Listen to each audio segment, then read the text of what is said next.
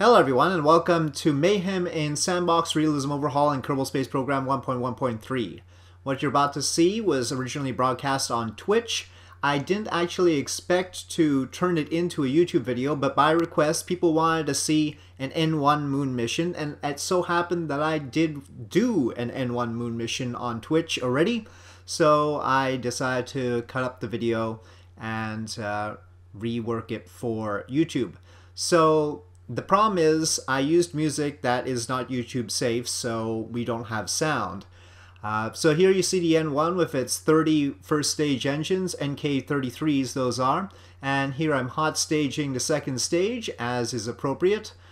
Construction of this rocket was supervised by Chat and by Raider Nick in particular, famous for various Kerbal mods, and so I took pains to get it right. You see launch escape system separation, and that's not quite how it works. I don't think the fairings separate at the same time, but it does look brilliant. This is the same N1 that I used in my rocket profiles video, and as far as I know all the numbers check out. Here we see the hot staging of the third stage and second stage separation. The second stage had 8 engines, this stage has 4, and so yeah, here we see Jebediah and Bill on their way to the moon. We are not lined up with the moon as I would normally do from Cape Canaveral. In fact, we are like 50 degrees off, but that's all right because we're launching from Baikonur and we would have had an inclination difference anyway.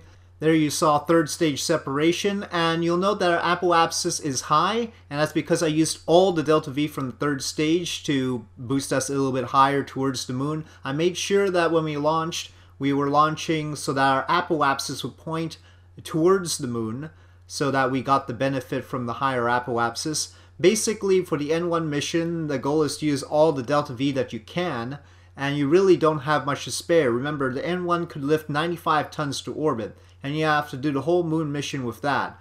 It does only land one person on the moon, sending 2 over there altogether. 1 stays in orbit. Here you see the ignition of the Block G stage, which at this point is an NK19, but for reasons that will become apparent, I switched to the NK31. Note that we have 800 meters per second left there, and yet I stage off the engine, and that's because it only has 1 ignition. So in order to make orbit around the moon, we have to use the Block D here, and that cuts out the fuel that we need to make a landing. Because the Block D reignites, the Block D has 5 ignitions, it reignites to slow down the lander. And you see it doing that there. The lander only has a little bit of fuel.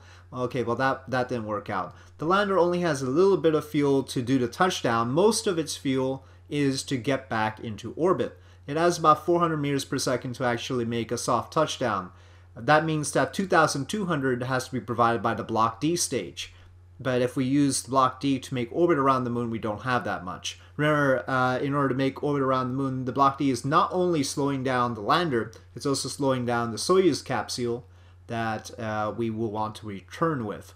So it turns out that even with a harsh impact, this little guy manages to survive. Hardy Soviet engineering, I guess. This is a Raider Nick model, and so the Soyuz capsule is also a Raider Nick model. And those are the ones you should look for. Soviet spacecraft is the mod name, I believe. And yeah, but it's lost its engines, so there's nothing we can do about it right now. It was just sort of an amusement to see how it dealt with constantly bumping into the surface of the moon. So I guess there's a good time to point out that you should probably watch my Twitch broadcasts as well, because I do stuff on Twitch that I do not remake for YouTube. I do not show on YouTube, and it's just sort of exclusive to Twitch, mainly either because of the music, also because of the quality, because the quality of the video is 720p and less than what I normally record for YouTube. And anyway, I retried the landing here, but it's futile because the lander won't have enough to take off again. Remember, it only has 400 for touchdown, and then it has to have 2,200 to get back into orbit. Here I'm running the engines, trying to just practice a touchdown, but I know I've got a problem here, and we'll go back to the VAB and fix that. I stream Kerbal Space Program on Twitch on Saturdays and Sundays, 10 a.m. Pacific time, And if you can't catch that time, then you can always catch the videos on demand, which are saved by Twitch for 2 weeks, so you can watch the streams that way. And actually nowadays they even have chat displayed on the side, so they record what chat said, which is nice. But in some cases, some of the music might be muted in the videos on demand. Anyway, here we're back in the VAB, and I changed from the NK19 to its upgraded version, which is the NK31. You'll notice the NK19 has 1 ignitions, but the NK31 has 2. I think we have discovered why. The reason why, of course, is because we really need that extra 800 meters per second that the NK31, well, even the NK19 can provide, as long as you can reignite it around the moon. Now, there's kerosene and oxygen fuel all the way, so it's more or less, I mean, it's not going to boil off tremendously on the way to the moon. So here we go once again, the 30 engines on the first stage. Of course, even in Realism Overhaul, we don't have the harmonic resonance issue that actually rattled the real first stage. So we are lucky in that. The second stage continues. Hot staging and separation. Hot staging went remarkably well on this, considering I was just using procedural parts. And finally, we boost up to a high apoapsis, once again above 4,000 kilometers on the apoapsis side. And this time our relative inclination is not so bad, it's only 21 degrees, which should save us some trouble. And then we separate, and there is a block G. And you can see after boosting higher with the third stage, making sure we used all the fuel, it saves us about 700, 800 meters per second out of this stage, the block G. And this stage starts out with enough to finish the job and then mostly make orbit around the moon.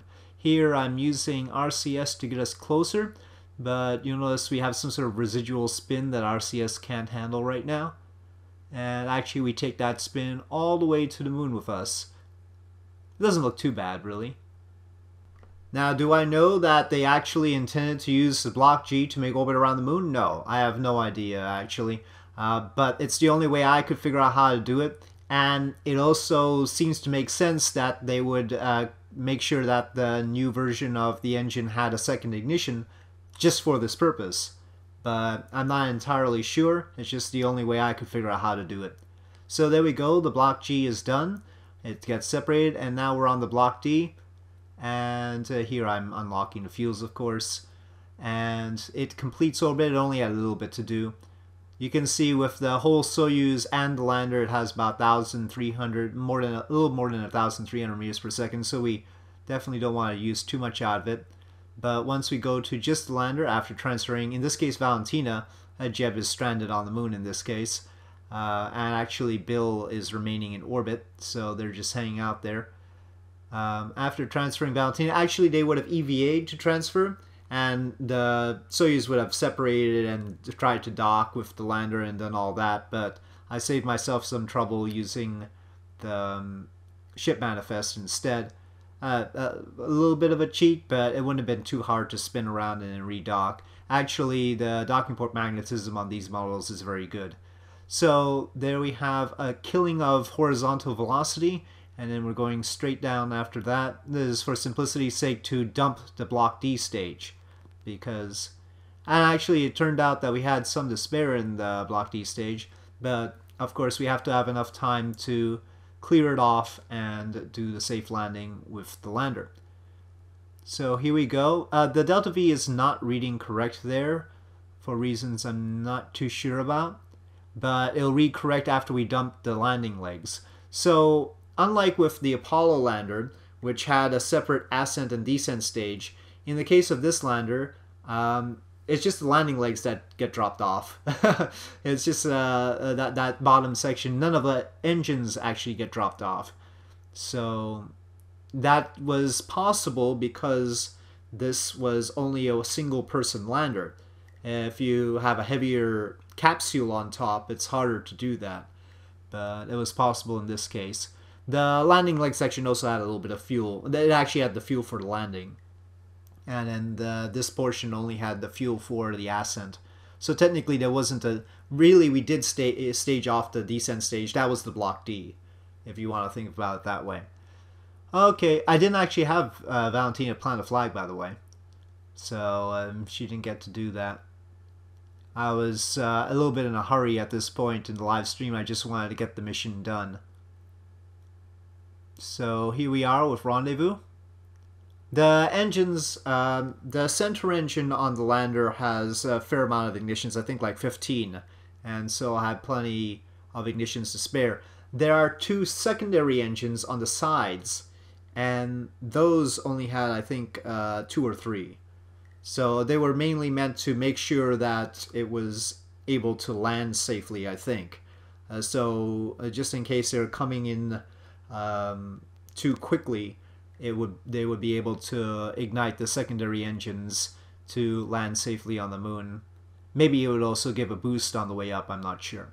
So we docked, and then it was time to make the trip home with the Soyuz. And the Soyuz spacecraft had just barely enough to return home. So if you do use a lot on the docking, and the thrusters are actually very powerful, so you have to tune them down, thrust limit them, to make sure they don't overdo it. It's very easy to run out of fuel and not be able to return home. You have to be very careful about it with this thing. So anyway, we did manage to make the return journey. You can see periapsis of 62 kilometers. And then staging off the service module and the orbital module here, and just having the descent module and that little familiar capsule. But here's where things went wrong. Now, there's a number of possibilities for why it went wrong. First of all, I don't think I mounted the parachute properly. I did not have Raider Nick's guidance for how to put this together, and I'm not entirely sure I did it right. But in general, I think descent mode was messing with me. Descent mode is what's actually tilting us up there. You can see Smart ASS is not on. We've got SAS on, but descent mode gives us a certain angle, and I don't think that was a very good angle. So here I am turning descent mode off because I'm a little bit worried, and that might have been a bad idea. That's the parachute going right there. Now here we're pretty much flush to the airflow with the heat shield, and the heat shield is overheating. This is not unusual in Realism Overhaul, but it's not working very well for me here. And well, if you wondered why I didn't just redo the entire mission and make a YouTube video out of it, that's why. I haven't fixed the problem that obviously led to the demise of my crew. I was quite salty after doing the long mission and figuring everything else out and having that happen. It might have been a heat shield problem. You know, there's all sorts of things that could have gone wrong there, and I'll have to look into it. But since the N1 moon mission was a request in the comments recently, I decided to cut this video and make sure you know that I had tried it. I had given it a try. And I will continue giving it a try. So I'll remind you that you should make sure to check out the Twitch broadcast to see what I'm really up to. And on that note, I'll say thank you for watching. I hope you enjoyed this video. If you did enjoy this video, please do press like. If you have any comments or suggestions, please leave them in the comment section below. And I'll see you next time.